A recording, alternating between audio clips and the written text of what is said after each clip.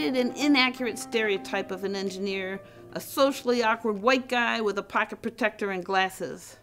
Well, I guess I do wear glasses, but as an engineer, here's what I think engineers do. We save the world, or at least make it better. Everything we design, build, or invent is to solve some problem. We love problems. One of my favorite problems to worry about is energy, because I'm worried about global warming and the future of the planet. And you know what uses a lot of energy? Data centers. Data centers generate a lot of heat. It's hard to cool them down. Here's the cooling system at a Google data center. The bike gives you a sense of scale. Why do they need so much cooling? Let's look at the carbon footprint of a cat meme.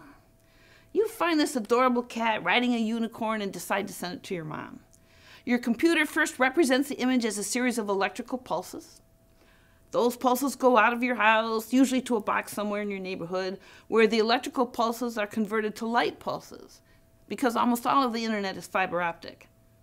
That EO, electrical to optical conversion, is done with a laser, which is maybe 15% efficient, meaning 15% of the electrical energy is converted to light, and the other 85% is converted to heat. Now, your neighbor is also sending cat memes that are also arriving at that same box and are also being converted to light, and their optical data packets are interleaved with your optical data packets. Those signals are sent to a bigger box somewhere and aggregated with some other signals. Eventually, the light signals arrive at a switching center, where some of the packets need to go this way and some need to go that way. A computer has to figure out where they should go. But the computer does the switching and routing in the electrical domain. So the signals have to be converted to electricity again. The OE, optical to electrical conversion, is also not perfectly efficient, so more heat is generated. Once the computer determines where the packets need to go on the next leg of the journey, the signal for each path is converted back to light again, EO. More heat. Fun fact though, the various packets in your image might very well take different routes on the journey to mom's. Now, the efficiency of this process is kind of like if you were driving to mom's yourself, but every few blocks you have to get out of the car, change your clothes, go into a building, do some paperwork, change back and get back into your car. And oh, by the way, all your body parts are traveling separately. Eventually, with all the cat memes and email and information being sent around, there's so much data that it takes more than one laser per fiber. And in fact, a single fiber might be transmitting light from 100 different lasers.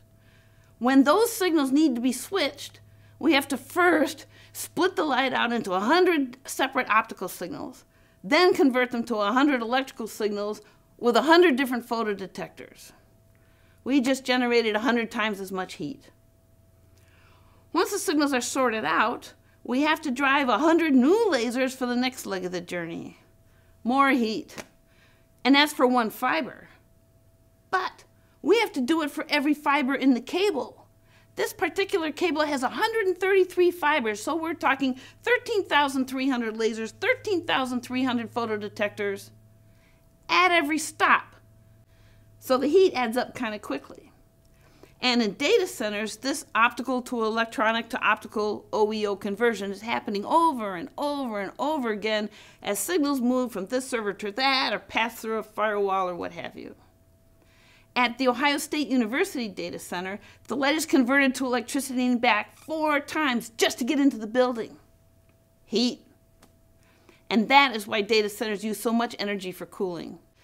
So what engineers like me want to do is we want to figure out how could we switch all the data around from fiber to fiber without having to convert to electricity and back every single time.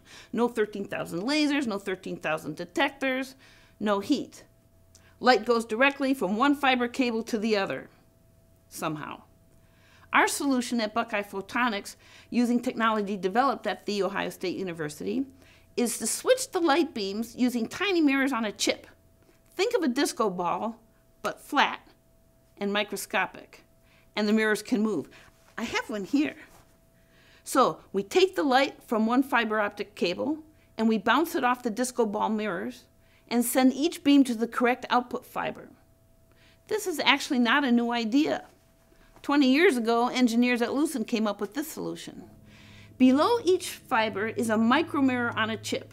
These micromirrors can rotate to any angle within a certain cone. The micromirror is aimed with exquisite precision to carry the light off the mirror in the sky so that it comes back and hits another micromirror. That micromirror is then tilted again with exquisite precision to receive that light and aim it on the correct output fiber. When we saw this, we were blown away. In fact, this is the photocopy I made in the magazine at the time. What an amazing piece of engineering work, because they have to hit that output fiber exactly on center. The fiber core is only 10 microns across, 1/10 the thickness of a human hair. It looks so hard, honestly, I didn't think they could really do it. But they did, and light went from each fiber to each other fiber with no conversion to electronics. But we wondered, is there an easier way? Because this solution requires such precise control and needs constant monitoring and adjustment for 256 mirrors. That's a lot of complicated electronics. Could we make something a little easier to control? One of my students at Ohio State, Dave Rabb, came up with a new solution. It uses tilting mirrors, but digital ones made by Sandia National Labs. Instead of having to tilt the micromirrors with exquisite precision, we just have to tilt our mirrors up or down, and close is good enough.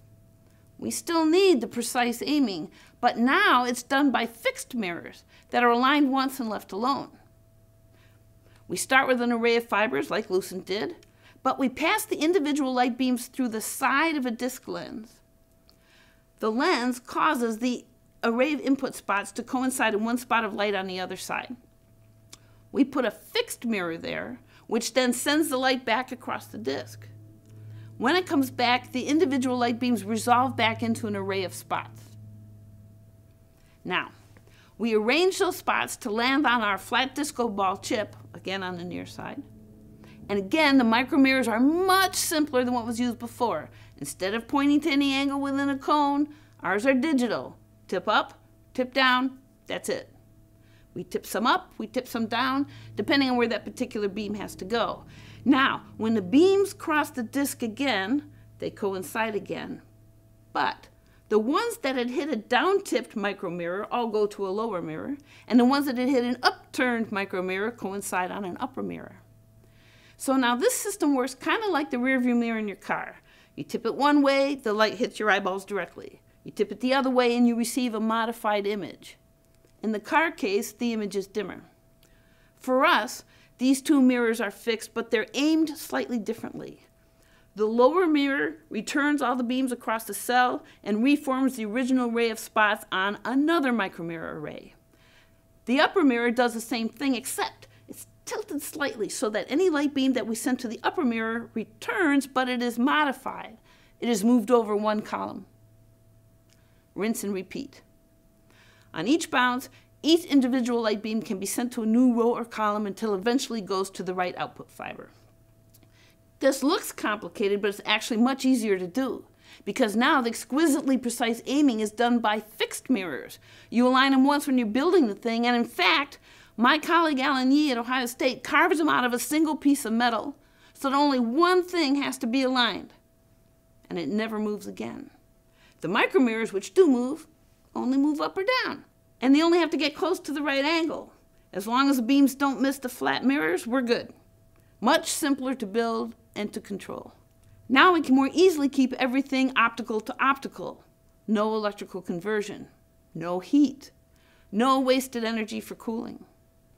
Another thing that happens in data centers is that sometimes the switching is actually done by a person who literally goes to the server room, disconnects a fiber from here, walks over there, and connects it over there. With our device, we can send the beams from any input fiber to any output fiber, again without converting to electricity, and it can all be done remotely with the push of a button. No lasers, no detectors, no person walking from server to server.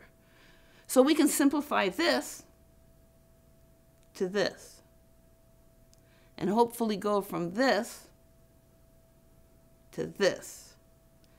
And we can all continue to send emails and cat memes and videos without using so much energy to do it, and fulfill my engineer's dream of saving the world. Thank you.